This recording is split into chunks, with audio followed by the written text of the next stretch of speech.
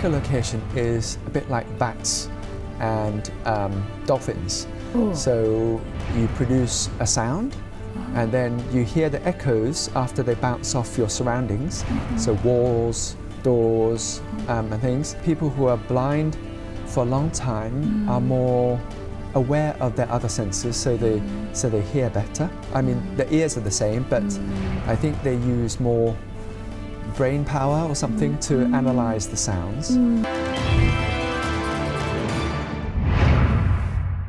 สวัสดีค่ะ Welcome to Thailand Today. I'm Kusuma Yothasmut. Usually, humans have the ability to detect objects in their environment by sensing echoes from those objects.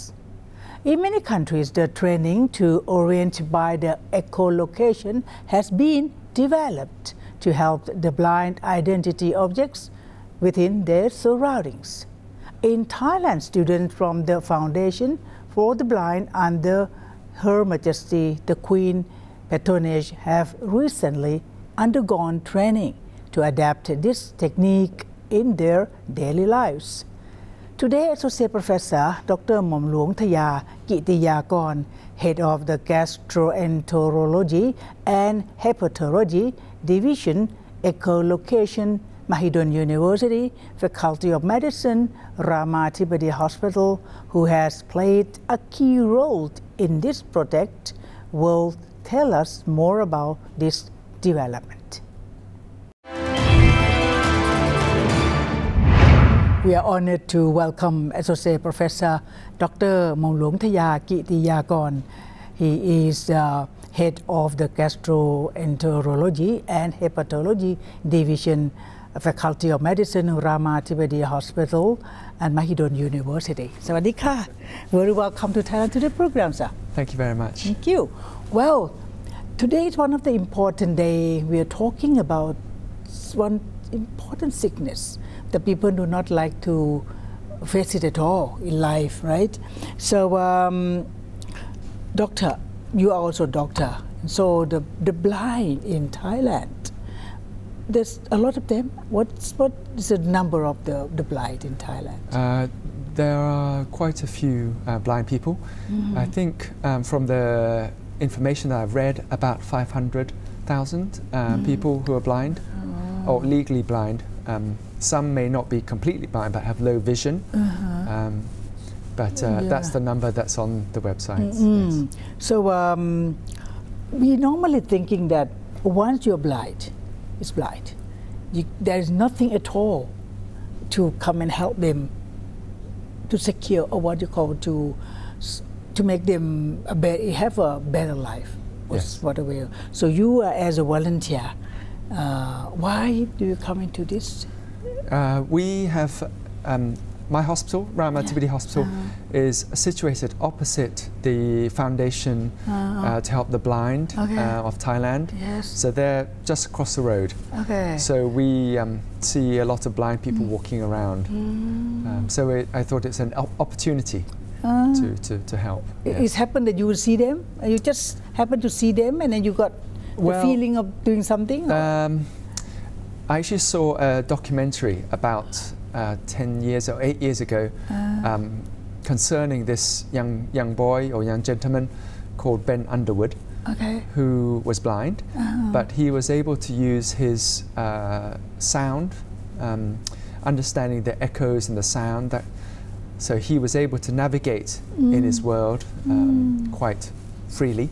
So I thought that was a very good skill to have, and I thought, we should try to get that to Thailand. Well, actually, at the beginning, I thought it was a talent that was special to him. And then I saw a TED talk by a gentleman, by a man called Daniel Kish from the USA, who said that he taught this skill called echolocation. So I contacted him, and it went from there. Our audience in 177 countries worldwide, you may not know that what we are talking about is Dr. Thaya is trying his best to get the blind having something in life at least, to get into their environments, sensing echo or something. So that's called echolocation. So please explain briefly on this, please. Okay. So echolocation is a bit like bats and dolphins. Oh. So you produce a sound, and then you hear the echoes after they bounce off your surroundings, so walls, doors, and things, and then you can understand your surrounding. So, like there's a wall on the left, a door on the right, whatever. So it's understanding the echoes to find out what your surroundings are like. Very interesting. So, but with the eye closed, but normally I don't know how to take this in, but they know by the instinct, right? So I think from experience, I think sighted people would rely less on this because they have their eyesight. Yes. I think people who are blind for a long time are more aware of their other senses, so they hear better. I mean, the ears are the same, but I think they use more brain power or something to analyze the sounds, and so they can understand the sounds a bit better than us. Some people echolocate naturally, whereas others may need a bit of training. But I think blind people pick it up faster than we. I mean, I can't. I tried, but I can't hear the echoes. I don't think a bit because So when we talk about technique, yes, this is a technique. Technique means you use what? Practicing or equipment? Yes, it's practicing. So in fact, the teaching, there's the project itself is trying to make echolocation teachers in Thailand, because Daniel Kish and his team can't stay in Thailand forever, and it would be too costly to ask him to come and train every single one. So what we're trying to do is we're trying to train up some Thai teachers, some Thai blind teachers, who will help with echolocation. But actually, echolocation itself is only one of the skills in the whole project. It's actually trying to improve the freedom of movement or navigational freedom in their lives for the blind people. So there's a few skills that are included. So one is echolocation, two is cane use. The team actually have a longer cane and slightly different method of using the cane, the white cane. The walking yes, the walking cane. And the last thing is actually the cognition, the mental strategies needed to find your way and find your way back. So like mapping, mental mapping of the area and landmarking important places. I think as sighted people, and certainly myself, I wasn't aware how difficult it would be for a blind person to remember where they're going or to strategize the routes that they're going. But thinking about it, they can only realize things within their reach, and it's very difficult to know if this area is the same as that area without feeling for it. But this echolocation will help them to know roughly, the wall is here, this is a narrow passage, there's something further on to the right or whatever. So it helps them to landmark and make maps in their mind to travel. What level of the blind to get to learn this technique? Well, at the moment, because we're focusing on building up teachers, so we want students or our teacher trainees to be the most likely to be able to pick up the skill. So we've chosen blind or very nearly blind, completely blind people to come and train. But from talking to the trainers from World Access to the Blind, which is the organization from America, they said that even partially blind people can learn as well, and even some sighted people, but with training. But we've selected mainly completely blind or very nearly. How about the accuracy, or determination of the objects or location and size of things? They say that they can, say roughly what the size is, what the shape is, and even sometimes the texture, what the composition is. So for marble, we went to Wat Benjamin Pit, and they said that the temple there, the actual building, was very echogenic, so the echoes were very loud, because I think it's made out of marble, and that's a very dense material, so they can hear the echoes. One of the teachers was able to determine that the sala, the small pavilion, was actually not made out of wood, which the sighted people thought it was. It was out of artificial wood, concrete or whatever. But normal eyesight thinking that it's yes, not, it was wood, I thought, and he said, "Oh, it's not wood," because the reflection's different. And I think they said that they could determine glass as well, different sort of sound. So, but I think that's a very skilled level. So at the moment, people are just detecting if there are large objects in the way, so they can walk around and they can sort of hear a parked car in front, so they just swerve around. Interesting, very interesting. This is such a good news. Yes, it's a great news actually. So let me have this. I'm a layman with this, but so you choose the people, the blind, and then start training them with some specific training needed. Yes. Can you? So I didn't choose them all by myself. So what I did was to contact the school networks for the blind. All right. So the school for the blind in Phaya Thai, and the Thamikachon network, and the Rajasuda team. So they sent some people to train, and then after that, if there's some space left, we contacted other people. We've had Daniel Kish or his team over twice now, so we've just finished the second course. The first one was really just to train up our teacher trainees into the skill. So the cane use, echolocation, mental mapping. We went and practiced outside, so we had a lot of sponsors, which we're very grateful for. And a lot of places allowed us to train there, like the zoo, the National Zoo, the Otagor Market, and Esplanade Mall. They allowed us to train, as well as many others. So we took them out to these areas and made, we got them to practice it. So that's the first course.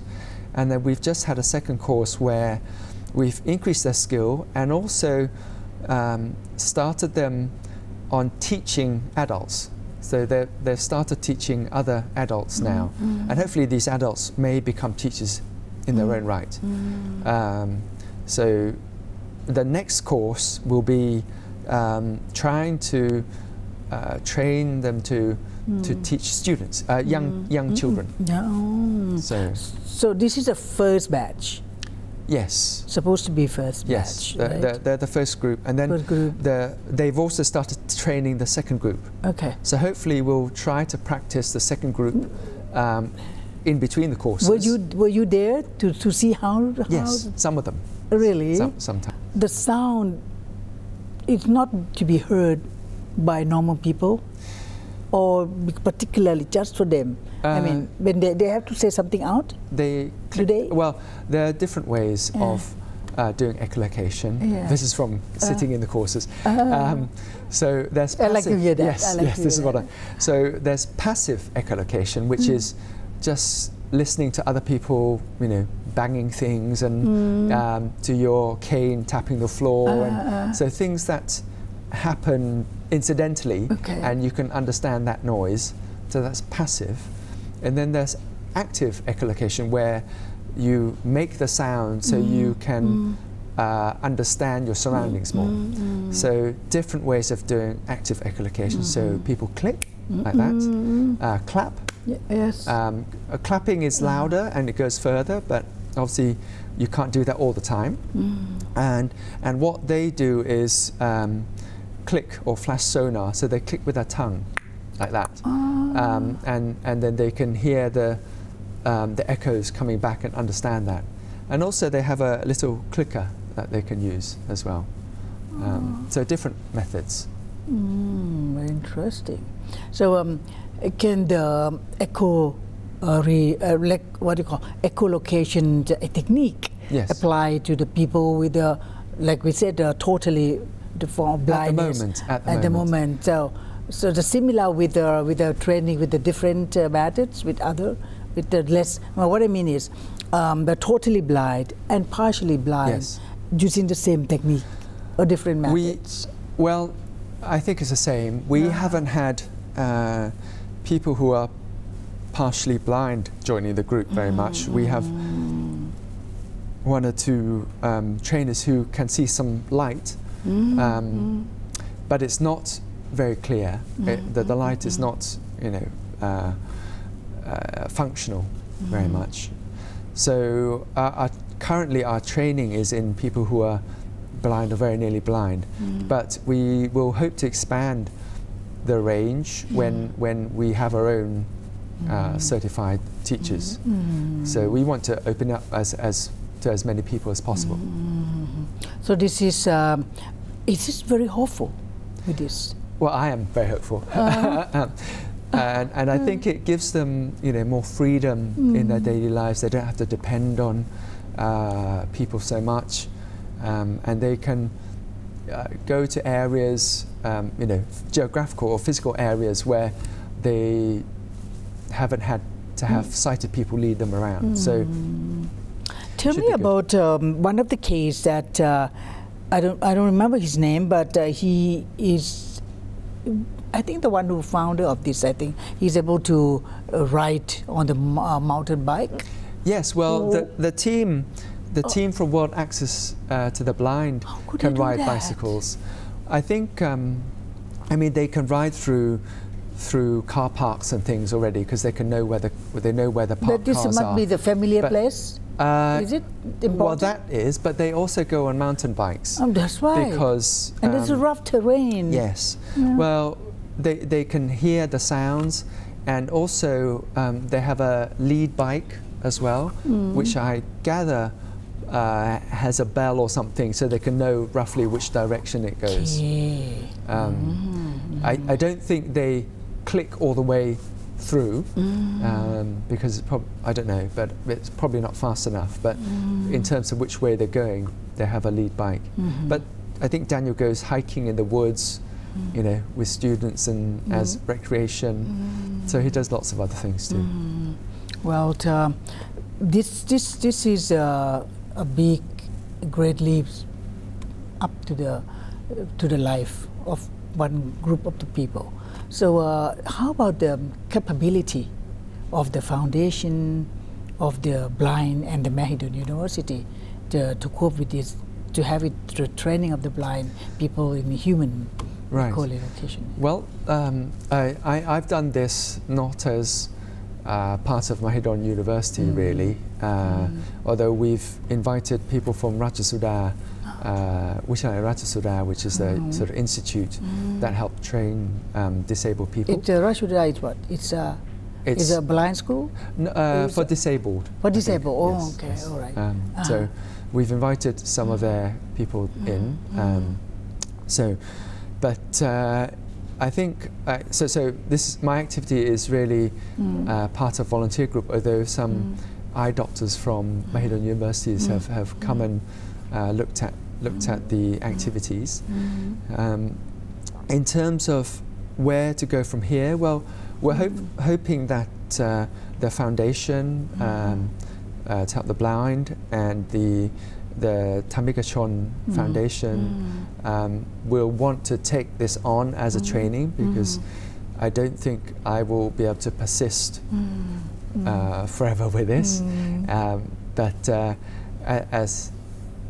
as we're talking to them, I'm hopeful that they will continue the training or set up courses or whatever. But so you yourself working as a doctor at the Mahidol University? Yes, I am, but I'm a gastroenterology, hepatology doctor, so I look at bowels and livers and stuff like that. But you have your volunteers. How do you divide your timing? I mean, to come and get into this also, because being a doctor is heavy, serious jobs. Yes. Well, I have a lot of friends who help actually, and I find that's very valuable, and I thank them very much. This would not be possible without my friends or my team who have volunteered for this. We also have volunteer translators because obviously Daniel, Juan and Brian, the teachers from America, they speak in English, and we need to translate to capture all the information to the students. So we have a group of volunteer translators who've come to help for throughout the course, about 10 or so. So without them, again, this will not be possible. The other thing is that we have tried to capture all the information whilst they're here, obviously to not waste any time. So we have had video cameras to document it. GDH 559, which is a film production company, have kindly volunteered and taken videos throughout the first course. So they will have a documentary out on that on, I think, in March the 17th. So we have 12 episodes, 10 minutes, which will tell what's been happening, describe the teaching. And then after that, hopefully we'll have some YouTube clips of how to train. Oh, that's great. So for relatives or for people who are interested to start training or start practicing themselves. It won't be up to a very high skill, perhaps, but it may start them off.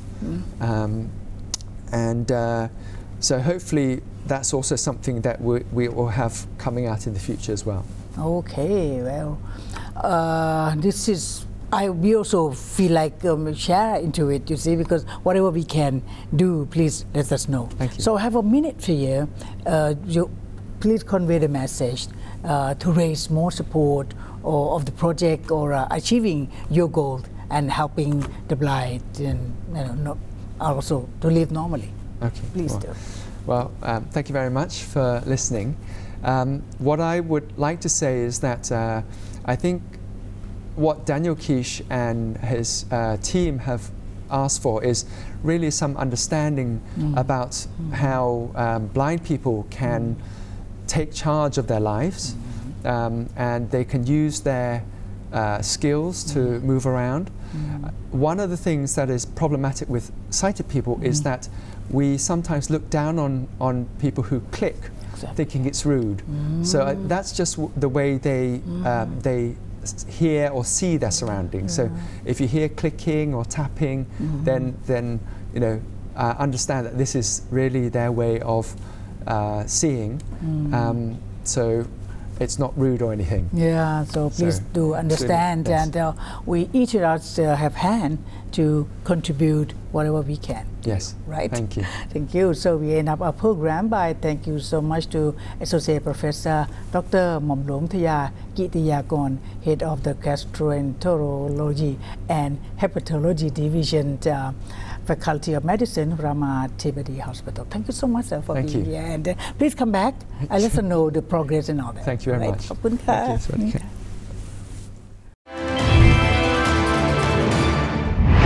We greatly appreciate Associate Professor Dr. Momlong Taya Kitiyakara, Head of the Gastroenterology and Hepatology Division, Re-Echolocation, Mahidol University, Faculty of Medicine, Ramathibodi Hospital, for joining our program today and told us more about the training in human echolocation to enable the blind to live on their own in comfort and in confidence. Thank you for watching Thailand Today. I'm Kusuma Yotha Smooth. Hope to see you again next time. สวัสดีค่ะ